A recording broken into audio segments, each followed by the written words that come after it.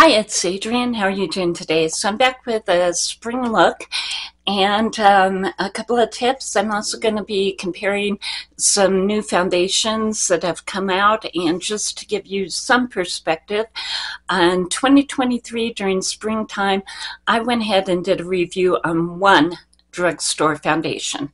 I have 7 sitting here in front of me today. So there's a big difference between last year and this year, and the drugstore just seems to be getting momentum and keeping and going. And so let's get started today. Did start with the Glow Oil, the Super Goop. This one has SPF 50 in it. Then I did go ahead and mix 2 of the foundations that I'm going to be talking about today together to go ahead and get the foundation or the look that I have on today. Use a True Match by L'Oreal and Cool 2.5, and then the Skin Silk by Revolution. This one I have an F2. These are both cool tones. With the True Match, they have a great shade range, so you can get, I can do spring shade, a summer shade, a winter shade, a fall shade. I can get, just about any look that I want to as far as their skin shades. And then with the Skin Silk by Revolution, this one has a lot of glow and it's just really pretty.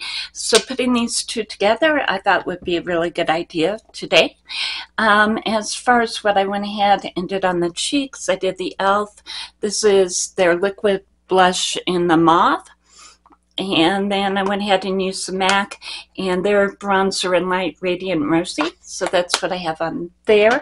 The Girl Scouts of America did go ahead and do a collab with Hard Candy. This is their highlighter in Trefoils, and so that's what I have on as far as the highlighter today, and it's showing up, it's showing up all over the place. As far as my concealer, I went ahead and used the L'Oreal True Match. This one was LN1. So that's what I have on there. Oh, and I did put a little bit of the L'Oreal Lumi lotion underneath.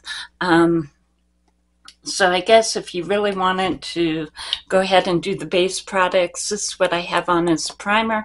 And then I have these 2 on as foundation. So I went for a glowy look today. I wanted to go spring and fun and light and, different. So that's what I did.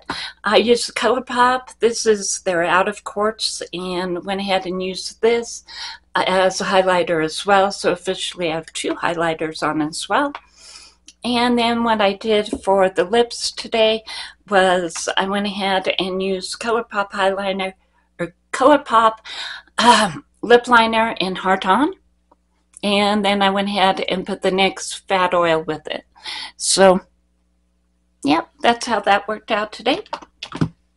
And with the eyes, these pastel colors took off.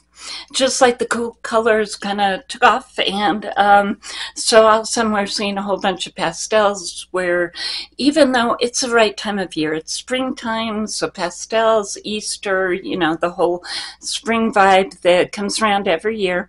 What I wanted to go ahead and get a pastel palette because I've been wanting one for the springtime. NOMAD had their Tokyo palette, and with NOMAD, if they're discontinuing a palette, they'll go ahead and put it on a deep discount. And so last time I checked, they still have this one, but that was about 3 weeks ago, so I don't know if they still have it. But this is what I went ahead and picked up from them. It's their Tokyo palette. And today, let's see, what did I do? I went ahead and used this one on my crease, and then I went ahead and used this on the outer corner and as an eyeliner. And I think that's all I used from this palette. And then as far as what I went ahead and did for the shimmers today is I got in some of the Looxi, and this is Feels, and this is a duochrome. Actually, it's more of a multi-chrome. It definitely has purple, gray, a little bit of black, I would think, and some silver in there. So really pretty there. So I have that on. And then this other one, which I'm not sure what the name of this one is. Gingerbread. Okay, so I have Gingerbread, and I have that on from here to here, and I'm going to put a little bit of it right under the brow bone as well. So now we got shimmer everywhere, and this is also a duochrome. It looks like it has some pink and gold and silver in it. It's really pretty one. And so that's what I have on for the eyes, and I just thought that it would be fun to have some really sparkly shimmer multi-chromes with some pastels. So that's what I have on. As far as going ahead and getting into the topic of today, we're looking at a whole bunch of the newer foundations. And I have the Covergirl Simply Ageless Skin Perfector Essence. I have mine in Fair. And then the Revolution Skin Silk, I have mine in F2, which is a cool color. One that could be considered controversial. I have the About Face foundation. It's called the Performer. And this one is actually running at $22. Says this one. So even though you can make a case and say that this is not a drugstore foundation, this is definitely a drugstore foundation. It's at $22, and this one's at $22. And just for the sake that it's newer and it just came out, we're going to put it in the drugstore video. And then a couple of the other ones that I have, the Maybelline Superstay C+. And I also have the Beauty Bay Glow Filter as well, and the L'Oreal True Match as well. So these are the foundations that we're going to be kind of looking at and comparing today. Oh, I had one more. Again, it's been out for a little while, but it's newer to me, and this is a Hard Candy Glamouflage. So these are what I have, and we'll go ahead and get started. And going ahead and getting started on the, what I would say the more traditional foundations would actually be probably the Superstay C+ and the About Face. And the Superstay C+ is listed as a 24-hour skin tint. If you look in the bottle, you can definitely see that there is some shimmer in the bottle, but when you get it on your face, it acts like a foundation, so I'm treating it like a foundation. I have mine in shade 102, and it definitely stays on. I don't think this performs like a skin tint. I think this performs a lot more like a regular foundation, and it definitely is not as glowy as it. When it first came out, everybody was saying it's glowy, it's going to be like a dupe for the Mario foundation, and I don't have the Mario foundation, but I can tell you this is not a glowy foundation. It's part of the Superstay line, and it's lighter than their other foundations, but I still think that it's pretty much a regular foundation. With the About Face, with this one, this doesn't have any dimethicone in it. So again, I would put this on the regular foundation end, just because so many of the glowy products that I'm going to be talking about, hyaluronic acid and dimethicone and everything to make them as glowy as possible. This one I found, let's see, I mine in, yeah, I think it's F2, the cool shade, and I found that once again this one performs pretty much like a regular foundation for me and has some really good wear time, definitely to the 8-10 hour mark, probably to the 12-hour mark as well. And so if you're looking for a foundation that's pretty much on the traditional side of things, I would go with either one of these two. And as far as the skincare benefits in the Superstay C+, I think generally among the beauty community that it's really thought that skincare and foundation is nice, but don't count on it to really do much because you don't put enough on your skin. You have other products on that are interfering with it getting into the skin. So it's good marketing, but it isn't necessarily a real something or other that you can count on, you know.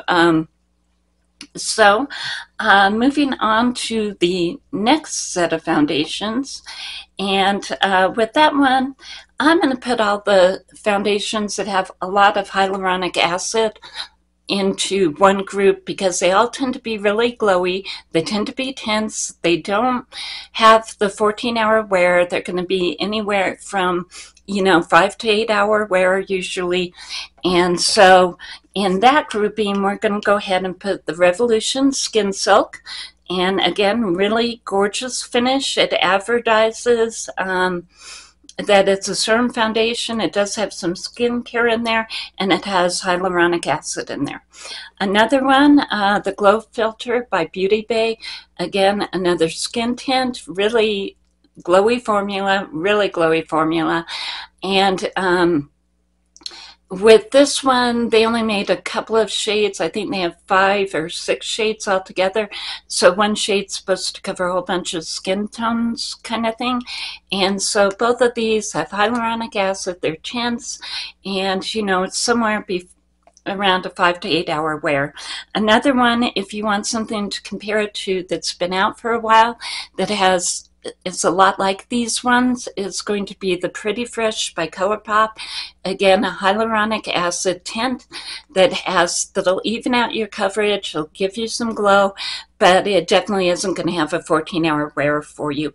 But again, really pretty ones.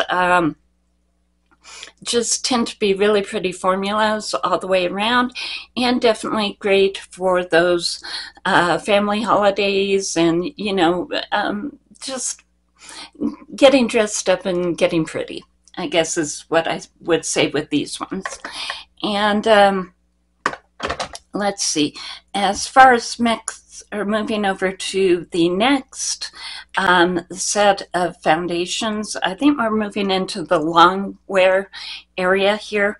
The True Match by Loreal, they have 47 shades, and like I was saying at the beginning of this video, I can have a shade for spring, summer, fall, and winter from their line.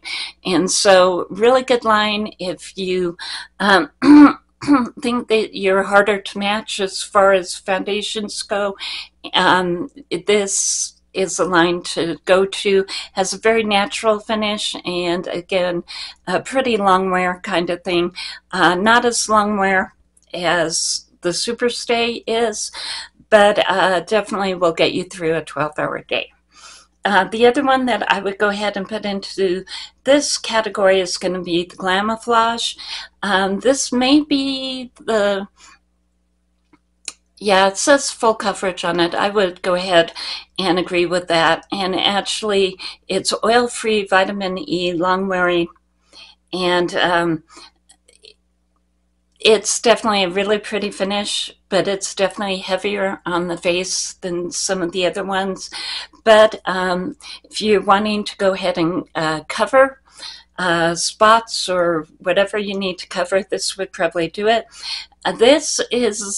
I got mine in buff, and I went for the skin tone that I wanted to have instead of the skin tone that I actually have.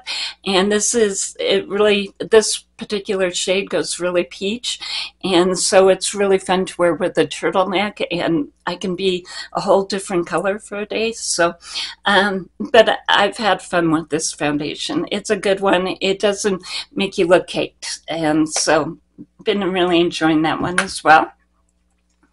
Okay, getting on to our most unusual and most expensive of the foundations, the Covergirl Simply Ageless Skin Perfector Essence. And this one has the little balls of pigment in it, and it goes on like water. It also has 0.5% bakuchiol in there. Again, skincare in foundations. Again, the beauty community in general just doesn't think it works too well. With this one, I've heard, and I haven't seen any videos on it yet, but heard of people going ahead and using this as a primer underneath and then going ahead and using a foundation on top of it. But I am planning to go ahead and use it as a regular foundation and have worn it as that already. It's definitely going to be matte. It definitely dries down. So you get it in your hand and you just kind of go ahead and rub your hands together to start breaking up the balls, and then go ahead and put it on your face, and it definitely dries down. It definitely has some coverage. It'll even you out. It does run at $22 over at Ulta. It sold out before it even got to the stores. I did do a video where I had actually found it over at Target for $15, and it was actually in stock. You didn't have to order it. But this one is like breaking all the rules of foundations from the drugstore, and I think it was meant to break all the rules, and it's definitely going ahead and doing that. Again, this one, not a big shade range. There are only about 8 shades, so one shade is supposed to cover multiple skin tone kind of things. And yeah, I would say definitely for novelty, this one definitely wins. There is a high-end foundation, actually a couple of them. I think Rose Inc. and is it Chanel that have one that's like this? So I haven't tried those two, but this is a new creature at the drugstore, and so we're all just sort of kind of trying to figure out how to use it and comparing it to other foundations. And I think we're just kind of getting to the end, but this video, I didn't know if I was going to be able to do it all in one video. As far as doing a comparison, I may actually come back and do a couple more videos comparing them once I have more information on them. Trying 7 foundations in 3 months is actually quite a lot, and you know, you want to make sure that you try this foundation that many times and this other foundation that many times and stuff like that. So I definitely may be doing more videos sort of comparing them, and there's more stuff coming out still, so I may be doing some more of these. But I think it actually went pretty okay for first time sort of jumping in and trying to figure out what's going to do what and what does what, and all that good stuff. So I hope you've enjoyed the video, and I'll see you later, and have a great day. Bye.